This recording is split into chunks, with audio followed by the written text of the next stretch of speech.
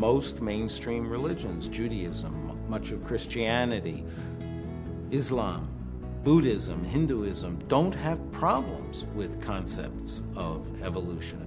Evolution and faith are entirely compatible in my perspective. I know of no real discordance between their perspectives. They look at different questions. Different domains of the world.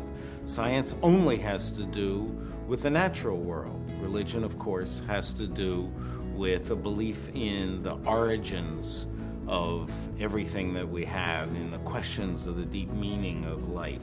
But they're actually quite complementary. And for me as a believer, I find both of them incredibly important and powerful in my daily life. Surveys would tell you that 40% of scientists today believe in a God who answers prayer.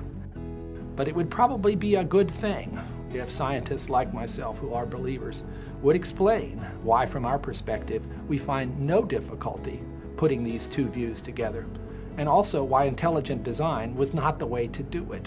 And it will make faith look foolish, and that will be a terrible tragedy. I'm the daughter of a minister. I grew up in a faith-based household. I have no trouble combining my science with my religion. I go to church every Sunday. I'm a Sunday school teacher. I believe in God. I'm a Christian. I believe that God created the world, but I think He did it through evolution. There's no, He's not any less powerful to me that it happened naturally. I'm a scientist and I look for those natural causes. I believe that science is the way to understand the natural world, and that faith is the way to understand questions that science can't answer, like why are we all here, and why does it matter, and is there a God, and does He care about me? One of the great tragedies of the intelligent design furor is the impression that many people are receiving that you've got to be in one camp or the other. That if you accept evolution as the way in which living things are related to each other, you are therefore saying there is no God. That is a terribly unfortunate and an unnecessary position to put people in, especially young people.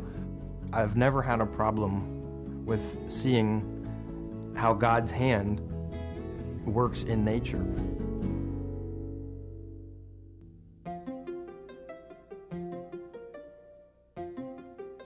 Well, almost by definition, intelligent design is not science. It's not testable. It invokes supernatural explanations. And by definition, this is not how science works.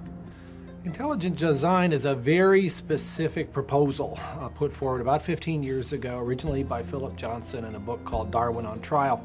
Intelligent design proposes that certain structures inside cells are so irreducibly complex that evolution never could have produced them.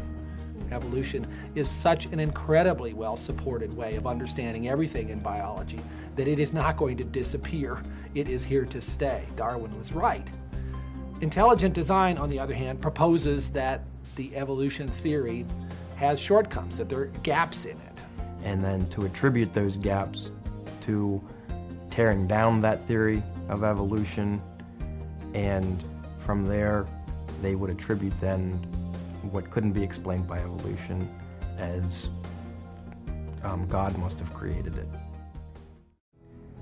Agnosticism, atheism, creationism, intelligent design, theistic evolutionism, all of those ought to be worthy of discussion. I think a young person is interested in those things and ought to have a chance to hear about them, but not in science class.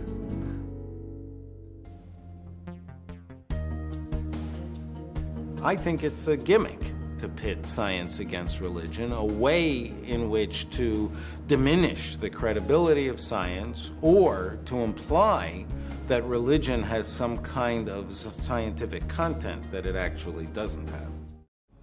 It's time to put the battles to rest, abandon the battlements. Let's get back together in the middle ground that people have almost forgotten is there, and celebrate science and celebrate faith.